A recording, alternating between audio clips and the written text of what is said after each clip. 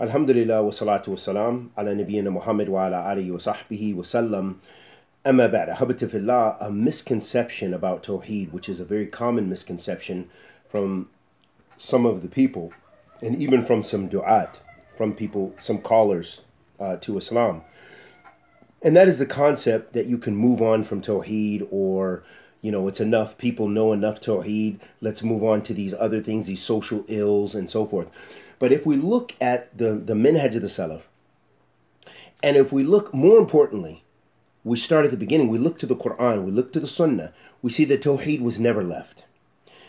And as evidence for this, Allah subhanahu wa ta'ala says, وَمَا خَلَقْتُ الْجِنَّ وَالْإِنسَ إِلَّا لِيَعْبُدُونَ I have not created mankind and jinn except for the purpose of worshiping.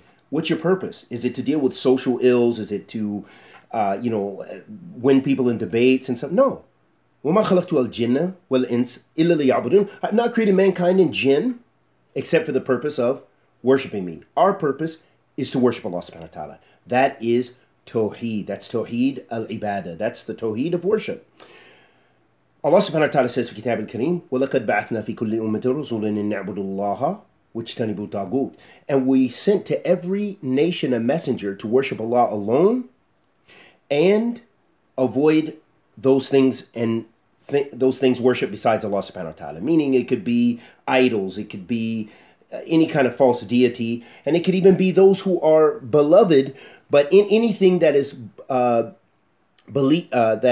they accept being worshipped, and this is definitely Taghut.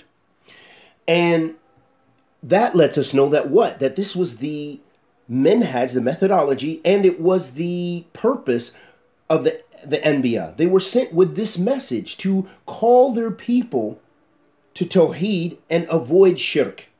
And there's so many ayat Qur'aniyah. But what arose as an issue, I did a video about Tawheed, simple video that, that we should continue with Tawheed. Tawheed is, and I've said this countless times, it's implicit in all acts of worship. It is implicit and explicit. It's both.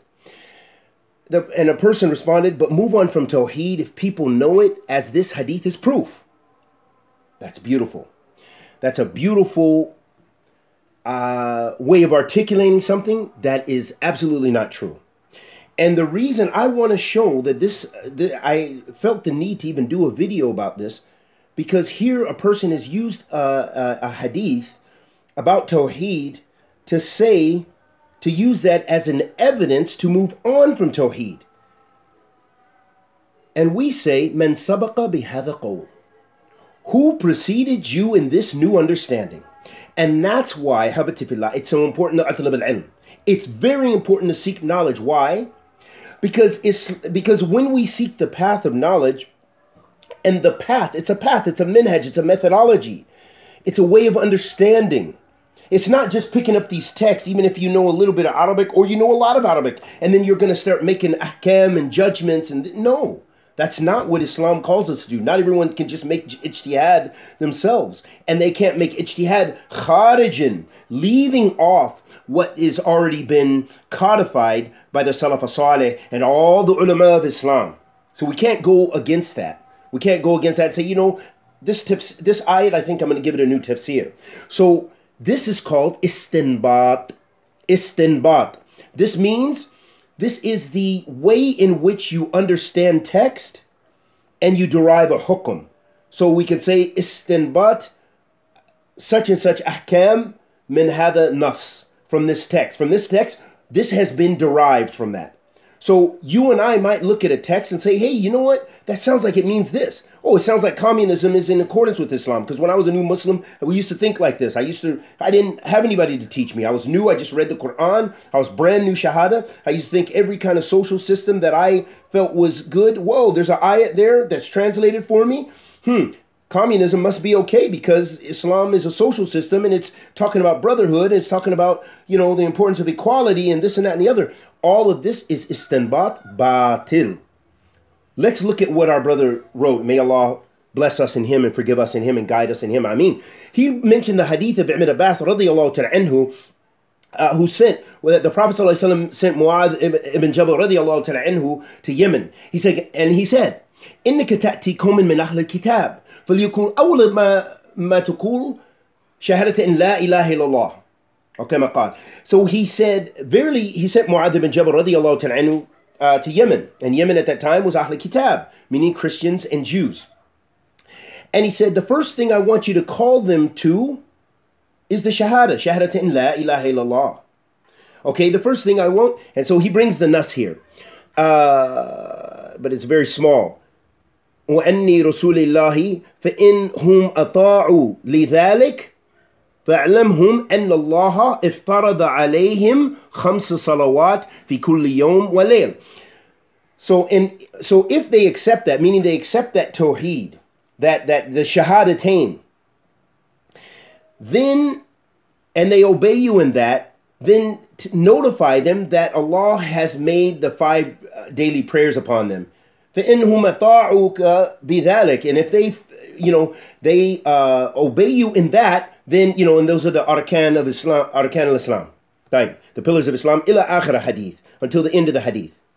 The Shahid, this brother, may Allah bless us in him, used this to say, but move on from Tawheed if people know, and as this hadith is proof. That's not proof, my brother. Why? Now let's get to the crux. The reason why, Habibti Fillah, is because Tawheed can never be left. We have no evidence to show. The Prophet ﷺ focused on building the Iman of the Sahaba radiallahu ta'ala anhu in the Meccan period, building their Iman and Tawheed. And he continued with Tawheed when other things like jihad, the Salat was legislated, jihad, fasting, all of these things. What are all of those things? What do we call them in Islam? We call them ibadah. We call them worship. Worship can only be accepted with what? What are the 2 conditions of shartan? Fil amal. Fi qabul al-amal. The 2 conditions for having our deeds accepted. First is ikhlas lillah. Ikhlas lillah is what? That's Tawheed. That's Tawheed. And the second is mutaba'. That is following the sunnah of the Prophet sallallahu alaihi wasallam. Every single act of worship must have those conditions. If it's considered an act of worship, in order to be authentic in Islam, first, and in order to be accepted by Allah, it must meet those conditions. So when we talk about the Salat, if a person is learning the Salat and they're praying to Lat wal Uzza, is it accepted? Absolutely not. It goes from Tawheed to being shirk. It goes from an act of worship to an illegitimate act of worship. Okay? It lost its authenticity because it lacked one of those conditions, which was Tawheed, ikhlas lillah. Likewise, fasting, the same. Likewise, Hajj. All of these pillars, we do them to please Allah subhanahu wa ta'ala because He commanded us. They're from the awamirillah. They're from the commandments of Allah. You're obeying Allah. And that's Tawheed al-Ibadah. That is Tawheed al-Ibadah. That is Tawheed of worship. So it is a false concept. We don't know where this came from. This is kind of a new concept. And I've even heard some du'at sort of allude to this, saying, the Tawheed, yeah, but it's time to go beyond. Oh, just know Tawheed and your belly's going to... No, that is a false statement from someone who studied Tawheed as grounded as some of these brothers that I've heard say these kind of statements. I'm disappointed because it's almost as if they didn't understand Tawheed. Because one of the things we learned from the ulama, which is in accordance with the book and the sunnah of the Messenger of Allah sallallahu alaihi wasallam, is that when a person's Tawheed is deficient, that is also a part, that's a reflection, their sins, when they have sins, that is a reflection of naqs in their Tawheed. Tawheed is not just some concepts, abstract, oh, you need to know these 3 concepts. Now, if that's what you mean, that it's just intellectual constructs, it's just a part of this categorization, and it's some sort of impractical concepts, then okay. But no, Tawheed is practical. Tawheed is everything in Islam. It's everything. It's the ghaya. It's the reason you worship Allah subhanahu wa ta'ala. It is the worship of Allah subhanahu wa ta'ala. Every act you're talking about has to be built on Tawheed. So, going back, if we have a social ill in our community, say if we have a brother, he's committing zina all the time. Okay, and mashallah, he knows the three categories of Tawheed. Okay, and he's mashallah, and he's this, and he looks like he's practicing the sunnah, and his garments look lovely, his beard looks lovely, and all these other things. Okay, but he's regularly committing zina. Do we say his Tawheed is his understanding of Tawheed is perfect? No. Why? Because that Tawheed and that Iman have a very strong alaqah, a very strong relationship. So that shows a deficiency in his Tawheed. Why? Because Tawheed, if he is worshipping Allah, as is evidence in the hadith of Jibreel about having ihsan, what did the Prophet ﷺ say? And ta'bud Allah ka'annaka tarah فَإِن لَمْ تَكُنْ تَرَاهُ فَإِنَّهُ يَرَاكَ. It is to worship Allah as if you see him, but because you can't see him, know that he sees you. That's Tawheed. That's Tawheed. And so the point we're making, that a person who is committing zina like this, that means there's a naqs, there's deficiency in his Tawheed, there's deficiency in his Iman. Why? Because the one who really understands Tawheed, they know Allah is Sami'un Basir. He hears and sees everything. They know that Allah subhanahu Inna Allah la yakhfa alayhi shay'un fil ardi wa la fis sama'. They know this. They know that nothing is hidden from Allah in the earth, in the heavens or earth. That's Tawheed. So Tawheed never goes away from ibadah. So this is why I made this video to correct this, because that's one issue. The second issue is when you say, but move on from Tawheed if people know it. How do we know people know it? People constantly need it. You can't hardly tell me a Muslim country that doesn't have major shirk and ibadah, that grave worship, everything. I don't care. Indonesia, Misr, Yemen, what? Tell me, just please name someplace. Mauritania, it doesn't matter, many African countries. Where? The Gulf countries, they have their own issues. Where is there not being mistakes made in Tawheed? And the correction of Tawheed is constant. Because Tawheed is everything. Everything mabni ala hadha. Everything is built upon Tawheed. So this is why we have to be very cautious. When we say Tawheed, we don't just mean memorizing some categories and some ayat and some hadith. But Tawheed is practical. That's what we're talking about. We have to practice our Islam. It's not just theoretical. And so that's why we can never divorce Tawheed from that. And that's why that's a khata, that ibarah. That's a khata. And it's a khata. The statement's a mistake. Secondly, it's a double mistake. Why?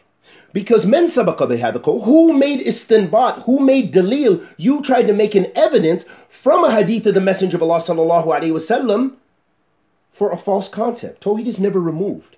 We don't move on from Tawheed. Yes, we need fiqh. Yes, all that fiqh and everything is about Tawheed.